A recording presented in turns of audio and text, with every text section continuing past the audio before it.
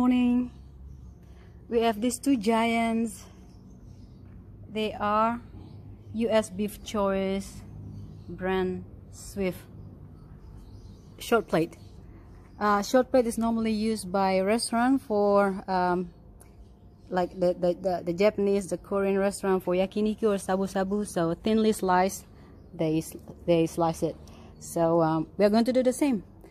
They weigh about 6 kilos each. So we will cut it as a portion cut. When we cut it, becomes 6 pieces. So and also available for slicing.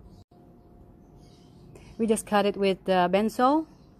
So one piece becomes 6 pieces, so it's about 1 kilo each.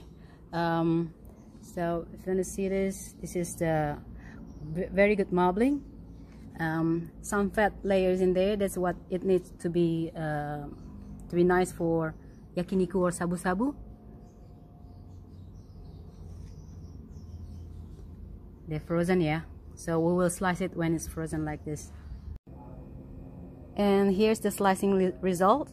We slice it from 1 kilo portion beef US choice short plate. You zoom it. The thickness is about 3 millimeter.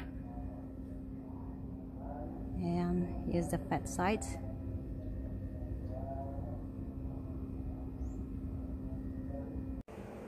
As for the test, we are going to do this short plate that we just sliced become kind of yakiniku. What we do is just some onion, simple onion, garlic, ginger, and a bit of minyak wijen, sesame oil, kecap manis, this kikoman, teriyaki, saus hitam or black pepper, and a bit of soy sauce. That's it. Let's do it. I put the butter. Now garlic. Whoa, too high. Garlic. No, that's not garlic, that's ginger. I put the big one first. Ginger. Now garlic. Put the fire a bit up. Whoa. Don't be too serious. Okay. When it's nice and smells good, that garlic and ginger, put the onion. Once it's a bit soft, and then all of them, semuanya tuh, all of them, yep. And then put up the heat, and then this is the 1 kilo.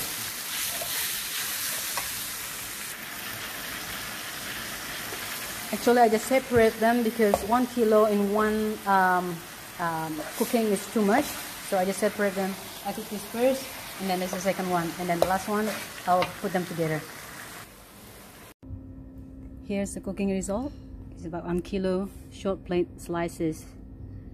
So I just cook it quickly, kind of like medium well or medium. Some of them still kind of red. Thanks for watching.